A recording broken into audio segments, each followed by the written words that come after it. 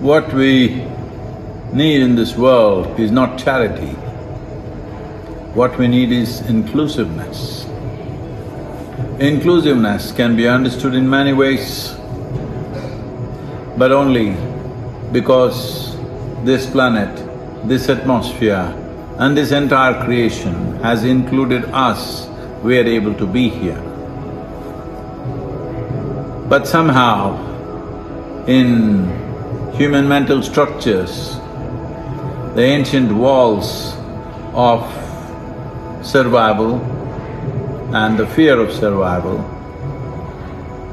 have not been dismantled in most minds.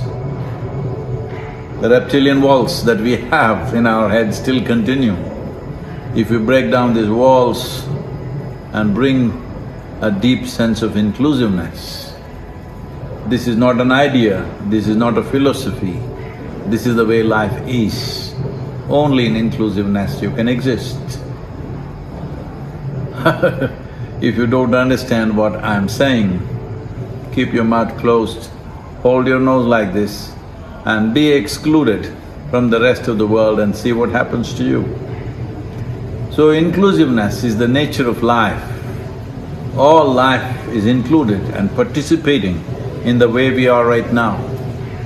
If we become conscious of this, we will not need any charity.